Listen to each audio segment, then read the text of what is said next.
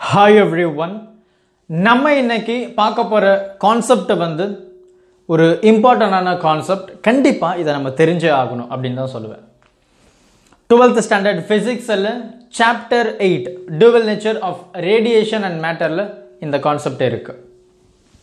debroglie wavelength. Actually debroglie நம்ம debroglie அப்படி நம்ம சொல்லிருப்பாங்க. நம்ம புக்லயே சொல்லிருப்பாங்க இப்படி தான் you have to pronounce அப்படின்ற மாதிரி. So wave nature of matter. நம்ம நிறைய விஷயங்களை பார்த்திருப்போம். ரேடியேஷனை பொறுத்த வரைக்கும் அதாவது it's just the electromagnetic waves இல்லையா?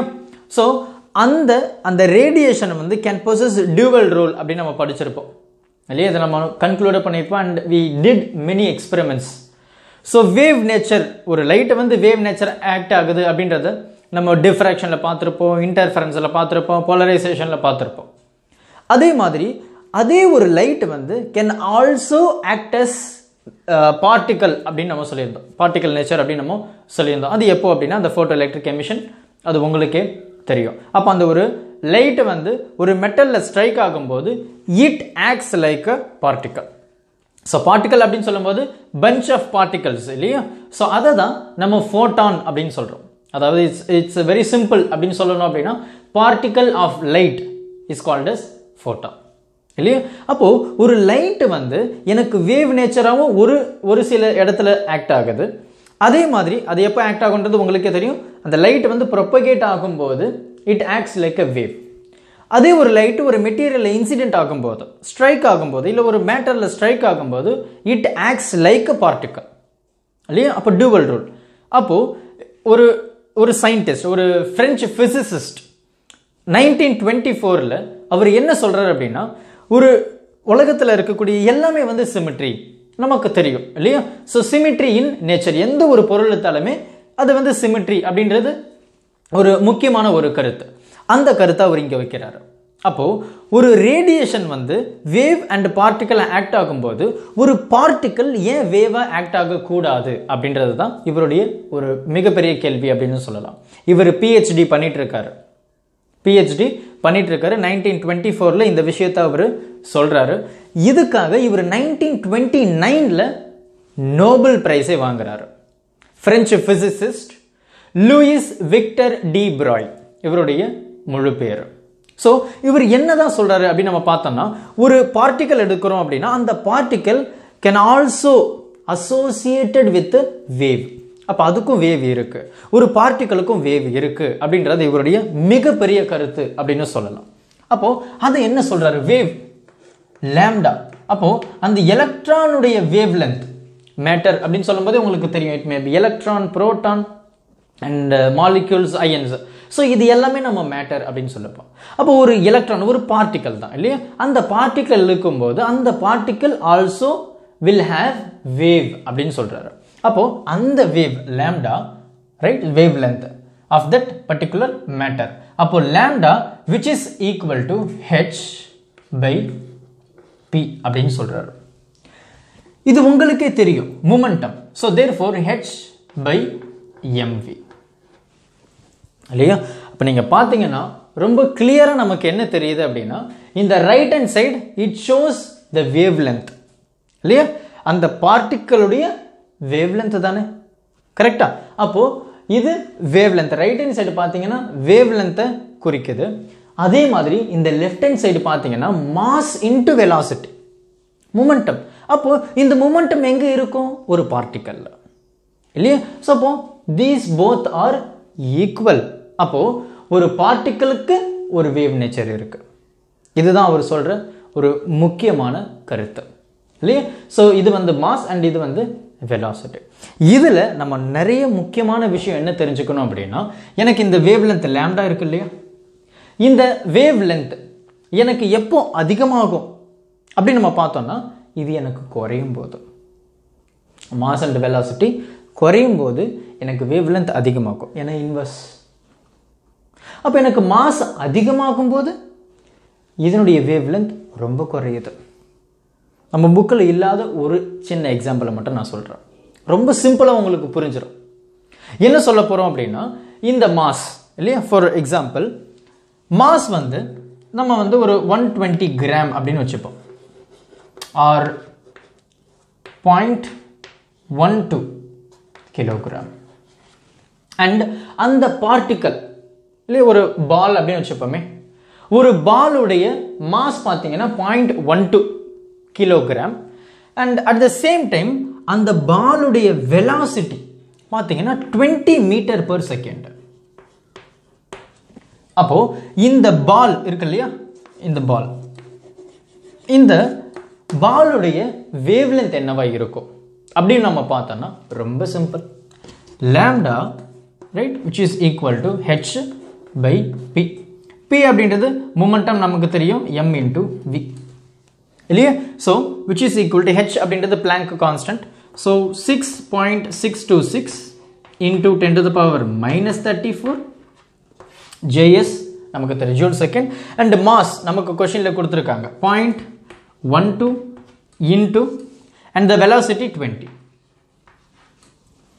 இல்லையா. ஸோ இதை நம்ம சப்ஸ்டிட் பண்ணிட்டோம் அப்படின்னா நமக்கு ஒரு வேல்யூ வருது. அந்த வேல்யூ எப்படி இருக்கு அப்படின்னா 2.74 அப்படின்னு இருக்கு into 10 to the power minus 34 metre. அப்போ பார்த்தீங்கன்னா எனக்கு இந்த ஆப்ஜெக்ட், அதாவது அந்த பார்ட்டிக்கல் இல்லையா, ஒரு பால் எடுத்தோம் அப்படின்னா ஒரு பாலை வந்து நான் த்ரோ பண்ணுறேன்ப்பா. அந்த பாலுக்கு வெறும் அந்த பார்ட்டிக்கல் நேச்சர் மட்டும்தான் இருக்கா அப்படின்னா கண்டிப்பாக கிடையாது. அதுக்கும் ஒரு வேவ் லென்த் இருக்கு. அதை நம்ம எப்படி சொல்கிறோம்? வேவ் லென்த் அப்படின்றது நமக்கு தெரியுமே, இதுதான் வேவ் லென்த் இல்லையா. Just you try to understand. நான் என்ன சொல்ல போகிறேன் அப்படின்றத தயவு செஞ்சு புரிஞ்சுக்கோங்க, ஓகேவா. ஸோ என்ன சொல்ல போகிறேன் அப்படின்னா, ஒரு லெட் மீ இதை நான் கொஞ்சம் பெருசாகவே வரைகிறேனே. பெருசாக வரைஞ்சிங்கன்னா உங்களுக்கு இன்னமும் ரொம்ப கிளியராக புரிஞ்சிடும், சரியா. அப்போ வேவ் லென்த் அப்படின்னு சொல்லும்போது இதுதான் நம்ம வேவ் லென்த் அப்படின்னு நம்ம சொல்கிறோம், ஒன் வேவ் லென்த் இல்லையா. அப்போ எனக்கு wave length right, wave length எனக்கு எப்போ குறையுது அப்படின்னா எனக்கு மாசும் வெலாசிட்டியும் இன்க்ரீஸ் ஆகும்போது எனக்கு வேவ் லென்த் வந்து குறையுது, ஆமாவா. இப்போ பாருங்க, இதுதான் எனக்கு wave length. Let me say just for an example, ஒரு பால் இருக்குது, அந்த பாலுடைய மாஸ் அண்ட் வெலாசிட்டி நான் சப்ஸ்டிட் பண்ணிட்டேன் and I got the value to be 2.74 into 10 to the power minus 4 metre. இதை நம்ம மெஷர் பண்ண முடியுமா? கண்டிப்பாக முடியாது. ஏன்னா அந்த அளவுக்கு ரொம்ப ரொம்ப ரொம்ப ரொம்ப கம்மியான value we can not measure. அதனால தான் இந்த இந்த இந்த ஆப்ஜெக்ட் அப்படின்றது மேக்ரோஸ்கோபிக். அதாவது மேக்ரோஸ்கோபிக் அப்படின்னு சொல்லும்போது நம்மளுடைய நார்மல் ஐயில் நம்ம பார்க்கலாம் அந்த ஆப்ஜெக்டை. மைக்ரோஸ்கோபிக் அப்படின்றது we can not see in our naked eyes இல்லையா. அப்போ ஒரு மேக்ரோஸ்கோபிக் ஆப்ஜெக்ட் இருக்கு அப்படின்னா, அந்த ஆப்ஜெக்ட் மூவ் ஆகுது அப்படின்னா கண்டிப்பா அந்த ஆப்ஜெக்ட்டுக்கும் வேவ் நேச்சர் இருக்கு. அதுதான் இது. ஏன் நம்மளால பார்க்க முடியல அப்படின்னா இது ரொம்ப ஸ்மால் இல்லையா, ரொம்ப ரொம்ப ஸ்மால் அப்படின்றனால அந்த ஒரு பாலை நம்ம த்ரோ பண்ணும்போது அந்த பால் இப்படி டிராவல் ஆகுது அப்படின்னா கண்டிப்பா இது ஸ்ட்ரைட்டா டிராவல் ஆகல, இப்படிதான் டிராவல் ஆகுது. ஆனா எப்படி, ஏன் நமக்கு தெரியல? ஏன் பால் எனக்கு இப்படி ஆடலை அப்படின்னா அதனுடைய வேவ் லென்த் ரொம்ப ரொம்ப ரொம்ப ரொம்ப மினிமம், வெரி ஸ்மால் இல்லையா. ஃபார் எக்ஸாம்பிள் இது பாருங்க, இந்த lambda which is equal to h by mv. இப்போ இந்த வியை நான் இன்ஃபினிட்டி ஆர் 0 எடுக்கிறேன்னு வச்சுப்போம். எனக்கு v வந்து 0 ஆச்சு அப்படின்னா எனக்கு என்ன ஆகிடும்? லாம்டா இன்ஃபினிட்டியில் போயிடும். அப்போ என்ன ஆகுது, எனக்கு வெலாசிட்டி 0 இருக்கும்போது எனக்கு இந்த மொத்த டேர்மும் இன்ஃபினிட்டி. இட் மீன்ஸ் ஒரு ஆப்ஜெக்ட் எனக்கு ரெஸ்ட்டில் இருக்கு, ஒரு பார்ட்டிக்கல் எனக்கு ரெஸ்ட்டில் இருக்கு. அப்போ பார்ட்டிக்கல் ரெஸ்ட்டில் இருக்கும்போது இதனுடைய வேவ்லென்த் என்னவா இருக்கும்? எதுவுமே இருக்காது. ஏன்னா எனக்கு லாம்டா இன்ஃபினிட்டி ஆகிடுச்சு. ஸோ இட் ஷோஸ் தட் எனக்கு எப்படி போகுது, அப்படியே எங்கேயோ போயிட்டு ஒரு சைக்கிள் ஆகுது. இட்ஸ் நாட் பாசிபிள் இல்லையா. அப்போது எனக்கு வெலாசிட்டி, அந்த பார்ட்டிக்கல் வந்து ரெஸ்ட்டாக இருக்கும்போது எனக்கு வெலாசிட்டி எதுவுமே இல்லைப்பா, இன்ஃபினிட்டி.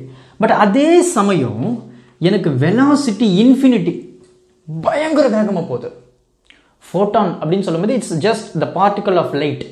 அந்த பார்ட்டிக்கல் ஆஃப் லைட் என்னுடைய வேகம் உங்களுக்கு தெரியும் 3 into 10 to the power 8 metre per second, 3 லட்சம் கிலோமீட்டர் ஒரு செகண்டுக்கு. அந்த வேகத்தில் போகுது.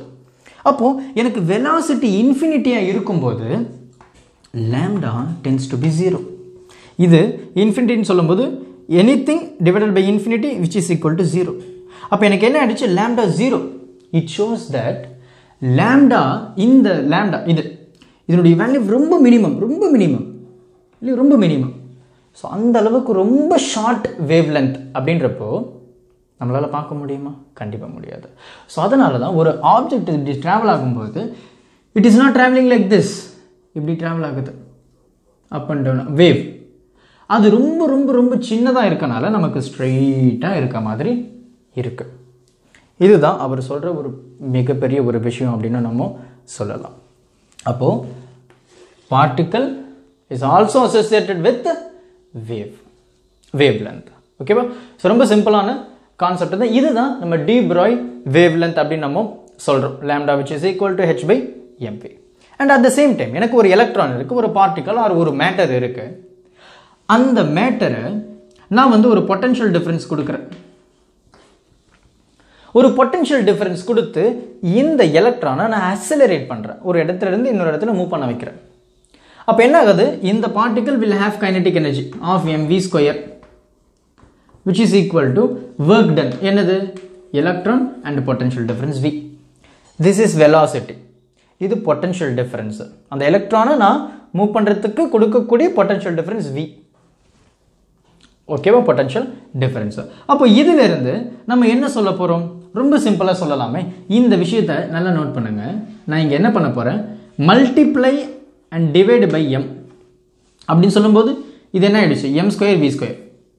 m square v square, you just see m square v square which is equal to p square அப்படின்னு சொல்லலாமா? ஏன் சார்? ஏன்னா நமக்கு என்ன தெரியும்? p which is equal to mv momentum. அப்போ p ஸ்கொயர் அப்படின்னா m ஸ்கொயர் v ஸ்கொயர். அப்போ m ஸ்கொயர் v ஸ்கொயர் நான் p ஸ்கொயர் சொல்கிறேன். அப்போ this is nothing but p square by இந்த 2 இங்கே கீழே இருக்கக்கூடிய அந்த m which is equal to electron volt. நமக்கு மொமெண்டம் வேணும் அப்படின்னு சொல்லும்போது therefore p equal to இந்த 2m அப்படி போயிடுச்சு. அப்போ 2m e v இது volt, potential difference voltage. And இந்த ஸ்கொயர் வந்து அப்படி போச்சு அப்படின்னா ரூட்.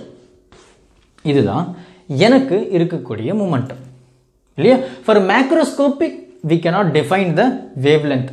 ஏன்னா அது ரொம்ப ரொம்ப ரொம்ப ஷார்ட் வேவ் லென்த். ஓகேவா? ஸோ இதுதான் மொமெண்டம். இப்போ எனக்கு இந்த எலக்ட்ரான் அதனுடைய வெலாசிட்டி எனக்கு வேணும் sir. I need the velocity of that particular electron அப்படின்னு நம்ம சொல்லும்போது இதிலிருந்து நம்ம ரொம்ப சிம்பிளாக எடுத்துடலாம். இந்த of mv square by E which is equal to ஈவின்றதுல எனக்கு v தான் வேணும். இந்த v இது வோல்டேஜ், இது வந்து வெலாசிட்டி. அப்போ எனக்கு மொத்தம் மழை போச்சு. அப்போ 2em 2ev இந்த m மல்டிப்ளை இருக்குது. ஸோ டிவைட் கீழே ஸ்கொயர் இருக்குது, ஸ்கொயர் அப்படி போச்சுன்னா ரூட். இது வந்து வெலாசிட்டி இல்லையா? ரொம்ப சிம்பிளாக இருக்கா? அப்போது இந்த மொமெண்டம், அந்த மொமெண்டமுடைய வேல்யூவை நான் இங்கே சப்ஸ்டியூட் பண்ணுறேன், ரைட்? ஆர் இங்கே சப்ஸ்டியூட் பண்ண போத் ஆர் சேம் இல்லையா? ஸோ நான் இங்கே சப்ஸ்டியூட் பண்ணும்போது இந்த வேவ் லென்த் ஆஃப் எலக்ட்ரான், பொறுமையாக பாருங்கள், வேவ் லென்த் ஆஃப் எலக்ட்ரான் நம்ம கண்டுபிடிக்க போகிறோம். Electron for microscopic particle. மேக்ரோஸ்கோபிக்கு we cannot define, ஏன்னா அது ரொம்ப shorter, it is impossible to measure இல்லையா? ஸோ அப்போ microscopic object we can easily define. For example electron. அப்போ எலக்ட்ரானுடைய மொமெண்டம் நமக்கு தெரிஞ்சு போயிடுச்சு. p which is equal to root of 2mev. அப்போது இந்த மொமெண்டமாக நான் இங்கே சப்ஸ்டியூட் பண்ணுறேன். So therefore you just see lambda which is equal to h by p. p உடைய வேல்யூ வந்து இது root of 2mev. This stands for potential difference. நல்லா கவனிங்க. So we know the value for h. Planck constant உடைய value நமக்கு தெரியுமே. என்ன தெரியும்? 6.626 into 10 to the power minus 34 நமக்கு தெரியும். Mass of the electron நமக்கு தெரியும். 9.1 into 10 to the power minus 31. Electron உடைய charge நமக்கு தெரியும். 1.6 into 10 to the power minus 90. எல்லாமே நமக்கு தெரியும். இந்த potential difference நான் கொடுக்கக்கூடியது இல்லையா? ஸோ அப்போ இந்த வேல்யூ எல்லாமே நம்ம சப்ஸ்டியூட் பண்ணோம் அப்படின்னா I get the value to be 12.27. let me write here 12.27 Armstrong by root of v. இதுதான் எனக்கு இருக்கக்கூடிய வேவ். அப்போ ஒரு microscopic பார்ட்டிக்கலுக்கு I can easily define the wave length. எனக்கு எல்லாத்துக்குமே எனக்கு வேல்யூ தெரியும் இல்லையா? So very simple. அப்போ இதிலிருந்து சப்போஸ் இன்னொரு எக்ஸாம்பிள், எனக்கு பொட்டன்ஷியல் டிஃபரன்ஸ் வந்து ஒரு 100 வோல்ட்டாக இருந்தால், 100ஆக இருந்தால், அப்போ root of 100 which is nothing but 10. அப்போது இந்த value divided by 10, which gives 1.227 Armstrong. இதுதான் wavelength of electron when I give 100 volt. புரியுதா? பொறுமையா பாருங்க, கண்டிப்பா புரியும். ரைட்? ஸோ அப்போ இங்கே பார்த்தீங்கன்னா எனக்கு 10 to the power -10 ஆம்ஸ்ட்ராங் உடைய வேல்யூ 10 to the power -10. இங்கே பாரு 10 to the power -34. அப்போது எனக்கு வெலாசிட்டி மாஸ் அதிகமாகும் போது எனக்கு வேவ்லென்த் ரொம்ப ரொம்ப ரொம்ப குறைவாக இருக்கு. அதனால தான் ஒரு ஆப்ஜெக்ட் ஸ்ட்ரெயிட்டாக ட்ராவல் ஆகிறத நம்ம பார்க்குறோமே தவிர அது இப்படி வேவாக இருக்கிறத நம்ம பார்க்குறது கிடையாது. மைக்ரோஸ்கோபிக் ஆப்ஜெக்ட், இப்போ நான் இந்த சாக் பீஸை இப்படி தூக்கி போடுறேன், இந்த சாக் பீஸும் இப்படி தான் போகுது. சின்ஸ் இதனுடைய வேவ்லென்த் வந்து வெரி ஸ்மால் அப்படின்றதுனால we cannot notice that. மைக்ரோஸ்கோபிக்கு we can define easily. ரைட்டா? ஸோ பொறுமையாக பாருங்கள், ஏன்னா அதனுடைய மாஸ் ரொம்ப ரொம்ப ரொம்ப லெஸ். இந்த கேள்வி உங்களுக்கு வரலாம் இல்லையா? ஏன்னா அந்த மைக்ரோஸ்கோபிக் பார்ட்டிக்கல் இருக்கும்போது அதனுடைய மாஸ் வந்து ரொம்ப குறைவு. அதனால் we can easily define the wavelength. ஏன் அப்படின்னா inversely proportional. எனக்கு மாஸ் அதிகமாக இருந்தால் வேவ்லென்த் கம்மி. மாஸ் அதிகமாக இருக்குது, 120 கிராம் நம்ம இங்கே போட்டோம். அப்போது வேவ்லென்த் ரொம்ப கம்மி, மாஸ் அதிகம், வேவ்லென்த் கம்மி, we cannot see. இதே சமயம் எனக்கு மாஸ் ரொம்ப குறைவு, அப்போ எனக்கு வேவ்லென்த் ஈஸியாக கண்டுபிடிச்சல, ஏன்னா வேவ்லென்த் கொஞ்சம் அதிகமாக இருக்கும். Inversely proportional. புரியும்? கண்டிப்பாக புரியும். அப்போது இந்த debroglie wavelength என்ன சொல்லுது அப்படின்னா, ஒரு particle is also associated with wave. நம்ம மேக்ரோஸ்கோப்பிக்கு we cannot see, ஏன்னா அதனுடைய வேவ்லென்த் ரொம்ப குறைவு. ஆனால் microscopic பார்ட்டிக்கலுக்கு we can easily see. ஏன் அப்படின்னா அதனுடைய மாஸ் ரொம்ப குறைவு, ஸோ வேவ்லென்த் ஈஸியாக நமக்கு விசிபிளாக இருக்கும். இதில் பார்த்தீங்கன்னாவே ரொம்ப கிளியராக தெரியும். இது வந்து 10 to the power -10, இது 10 to the power -34. ஆப்ஜெக்ட் பெருசு, வேவ்லென்த் ரொம்ப குறைவு, தெரியல. மாஸ், அதாவது ஆப்ஜெக்ட் வந்து அதனுடைய மாஸ் வந்து ரொம்ப குறைவு, so that we can see the wavelength. பொறுமையாக பாருங்கள். டவுட் எதனா இருந்தது அப்படின்னா தயவு செஞ்சு கமெண்ட் பண்ணுங்கள். Thank you. Help others with a smile.